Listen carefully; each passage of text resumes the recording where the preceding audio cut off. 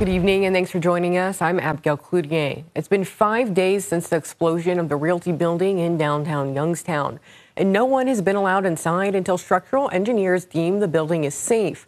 First News reporter Cheyenne Gibbons spoke to an engineer, got some insight into what engineers will look for when determining the safety of the building. The Realty Building is still standing 5 days later, but just because it's standing now doesn't guarantee that it'll continue to stand. The National Transportation Safety Board says structural engineers are investigating its integrity. Youngstown State Civil Engineering professor Anwarul Islam tells me what those engineers are looking for and how they could determine the building's status. If there are some beams damaged, the building will stay fine.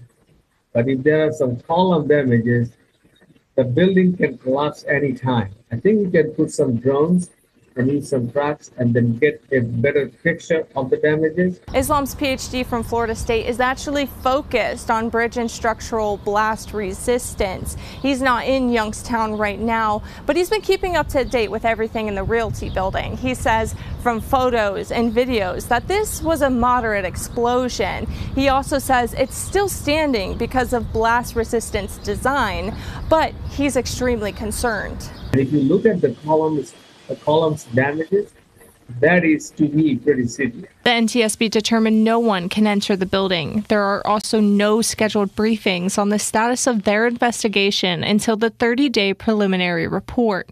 Islam says that the building is deemed safe, it's possible to rebuild. However, if it's unsafe, that's a big problem.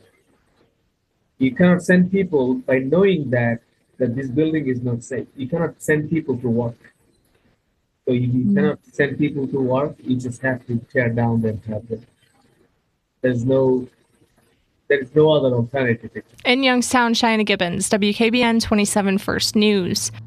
Hi everyone, I'm Lindsay Watson. Thanks for watching the WKBN 27 First News YouTube channel. If you want more video news, subscribe to our channel. And don't forget to download the WKBN 27 First News app for breaking news alerts.